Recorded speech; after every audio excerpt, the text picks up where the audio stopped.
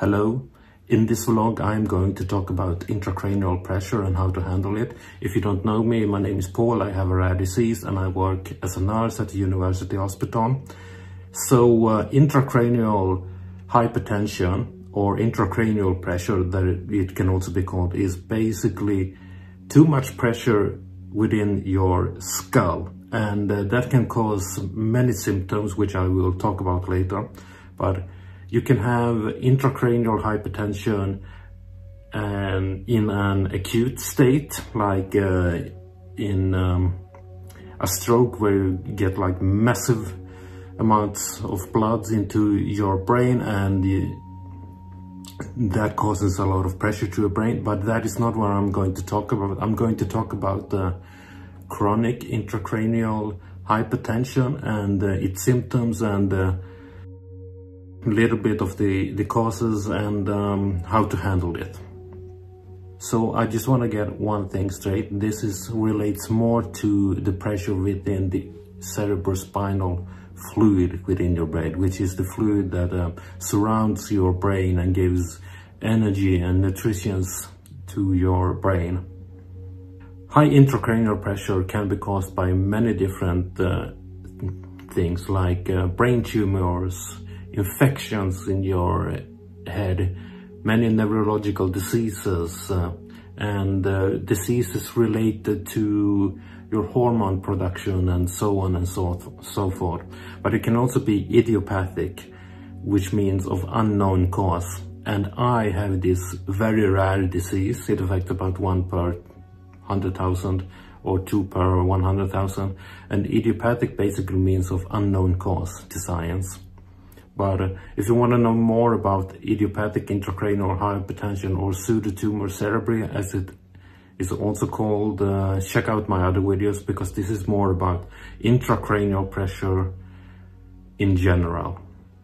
If you suspect that you do have intracranial pressure, please talk to your doctor, because there are many diseases that can cause intracranial pressure, or it can be idiopathic. So you might have an undetected disease or illness or condition. So please talk to a doctor about that. So the symptoms of intracranial pressure can be very vague, or they can be very distinctive and hit you like that. But it can be very difficult to suspect that you really have high intracranial pressure. But I'm going to talk about some of the most common symptoms of intracranial pressure, and some of the symptoms that I suffer from and how I deal with it. And the first point that I have is headaches. And the headaches can be very vague, and they can also be very sharp and distinctive. For me, it sometimes feels like just a normal headache, and sometimes it feels like a lot of people are jumping on my head at the same time as my head is blowing up from the inside. The headache can be difficult to deal with. I just take paracetamol for my headaches, because me and my doctor do not want to prescribe me anything else. And I agree with that, because paracetamol works pretty good for me. But something else that also helps reduces my headache is regular physical activity. Not when I have the headaches, because then it actually makes it worse. But when I do not have a headache, I try to go out and run and do some physical exercise, or go out walking. And I have noticed that it sort of decreases my headaches over time. Also, eating at regular times during the day, and sleeping. Sleeping is so important. And I have read that some people that suffer from intracranial hypertension cannot drink any caffeinated drinks, because the caffeine makes the headaches worse. And I sort of get that, because caffeine raises your blood pressure, and so why wouldn't it raise the pressure within your cerebrospinal fluid? But for me, it's actually the opposite. I feel that drinking coffee reduces my headaches. And maybe that is contributed towards the fact that I have been drinking coffee for like 20 years, since I was like 13 or 14 years old, so I'm pretty used to it. One very distinctive sign of high intracranial pressure is that you can get nauseous and you can vomit because of that. And unfortunately, that is the case with me. When my pressure is really high, I get really nauseated. I get so nauseated, so I also suspect that I might have the flu or something like that, because my stomach really reacts badly to high intracranial pressure, and that makes me throw up. That is difficult to handle for me, because for me, I haven't tried any medications that worked for me. So the only thing that works for me is rest. And sometimes I need to stay home from work. And that's difficult, because you want to be able to go to work. On the other hand, just before I got my diagnosis and the months after I got my diagnosis, I stayed home many days from work because I was so nauseated, but my pressure did go down slowly with medication, and now it happens like twice a year or 3 times a year, so it's not that common anymore for me. But I know that when the pressure is going up for me and I don't stop it in time, it might just continue to go up and up and up, and then I will be nauseous for many days. So the next point that I'm going to talk about is very important. You can get problems with your mental health, and you can get confused and act strange with high intracranial pressure. When I'm talking about acting strange or getting confused, I more refer to acute stages of high intracranial pressure, like a major stroke or head trauma or something like that. So if you see someone that has a major stroke or has had a head injury and acts strange and not normal, that is a very serious concern and need treatment right away. But if you have chronic intracranial hypertension, you may not get confused and act strange.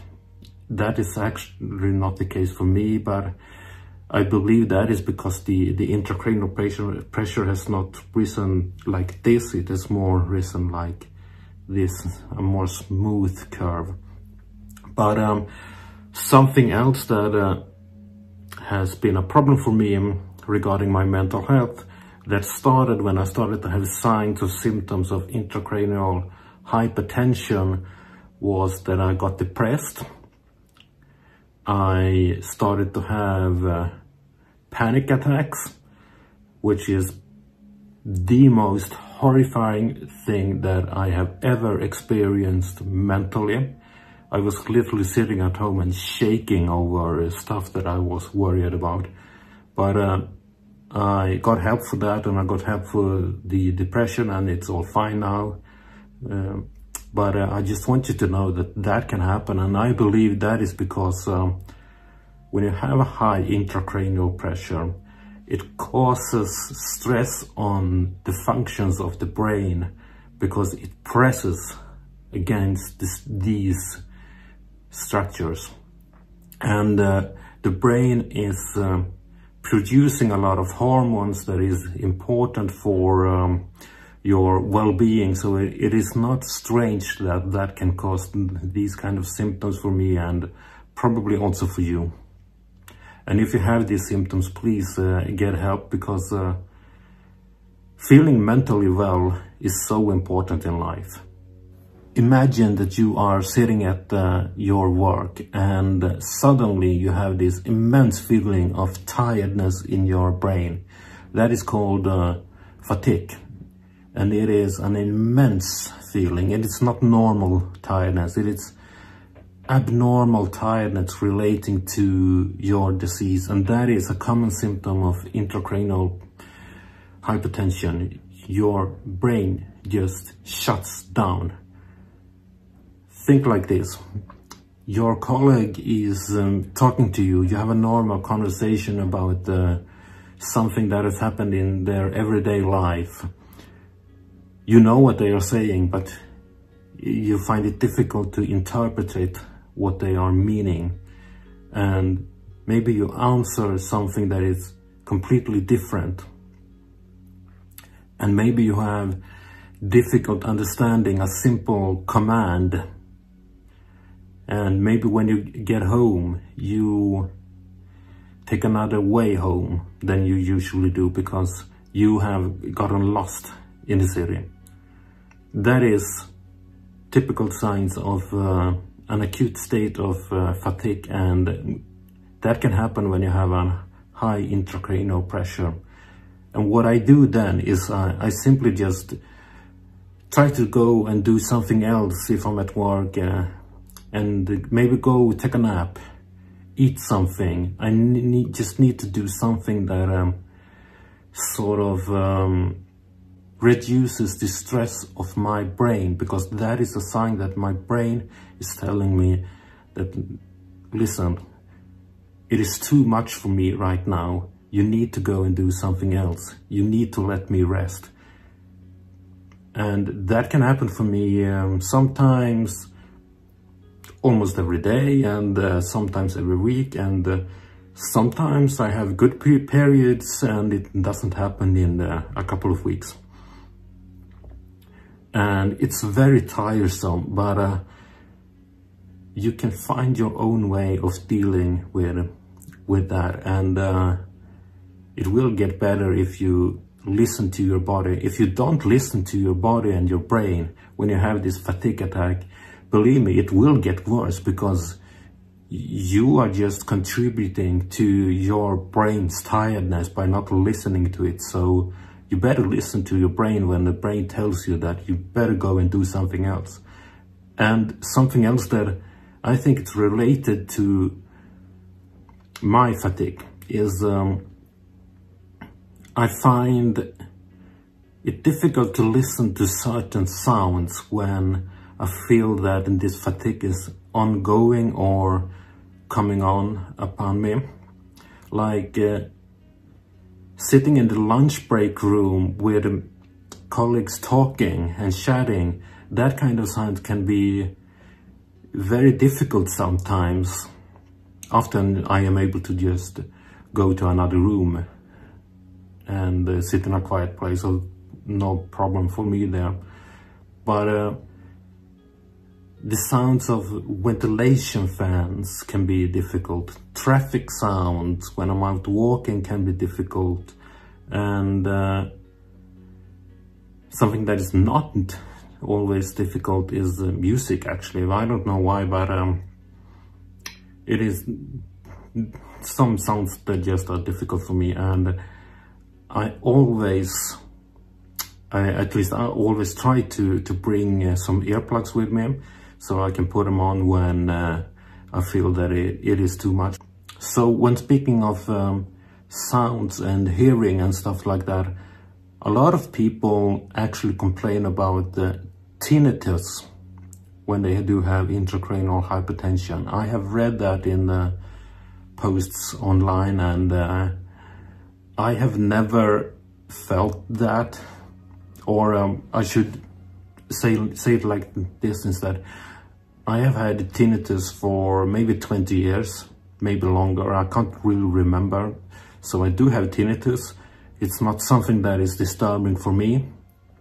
And I don't really know how other people deal with their tinnitus relating to intracranial hypertension. I can imagine that it can be difficult to deal with it, but I'm sort of used to it, so there's no problem for me. And I'm not really sure that my tinnitus is caused by intracranial hypertension, because as I said, I started to have tinnitus like 20 years ago or something like that. and I was diagnosed with idiopathic intracranial hypertension last October. And I don't really believe that they are related, at least in my case.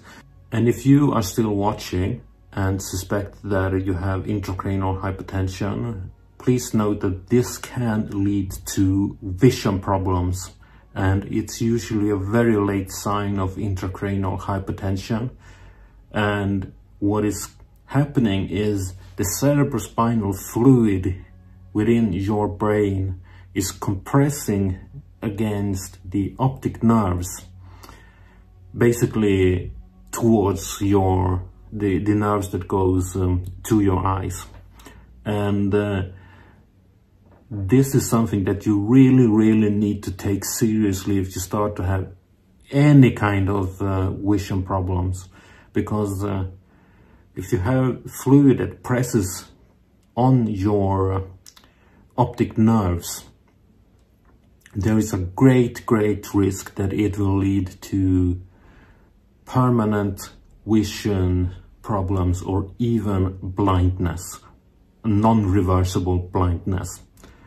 So when I realized that something was wrong with my body, I started to have visual blackouts, which is the most horrifying feeling that I have ever experienced. That's terrifying, really terrifying, waking up and you can't see. So what I did, I went to the doctor to an appointment, and they quickly diagnosed me with intracranial hypertension, and then they started to evaluate my symptoms. And just bear in mind that 6 months prior to my idiopathic intracranial hypertension, I was diagnosed with a stress disorder. So I thought I had a severe stress disorder because I had many mental symptoms and symptoms of stress and so on. But anyway, I got to meet an eye doctor and a neurologist at the health hospital, actually the same hospital that I work at. And they did an MRI scan of me, of my head, and they saw that I had pressure around my optic nerves. They did some blood work on me because they needed to evaluate if I had an underlying condition or disease that caused my symptoms, and they ended up diagnosing me with idiopathic intracranial hypertension. But I just want to say that if you do have any kind of vision problems, you need to go and see the doctors. Do not wait. Do not Google symptoms like I did. Go to the doctor and talk to a doctor, because it's a very disturbing and serious sign that something may be seriously wrong. So how do you diagnose intracranial hypertension? First of all, you need to do an MRI scan of your brain, because they need to see the structures of your brain and see if there is fluid around your brain. And MRI basically means magnetic resonance imaging. And what they do is they take like thousands of pictures of your brain in different layers of your brain. It took like 45 minutes for me lying in that machine, but if you're claustrophobic, it is not that pleasant, but it needs to be done, because they really need to see what's happening within your brain. What they also need to do is do some blood work. And that is because they need to see if there is an underlying undetected condition or disease that is causing these symptoms. Because remember, it can be caused by many different things. And what I also need to do, according to my experience, is a lumbar puncture, which is basically they put a needle inside of your back and draw fluids from that, so they can see if there is some diseases within your cerebrospinal fluids and or in your brain.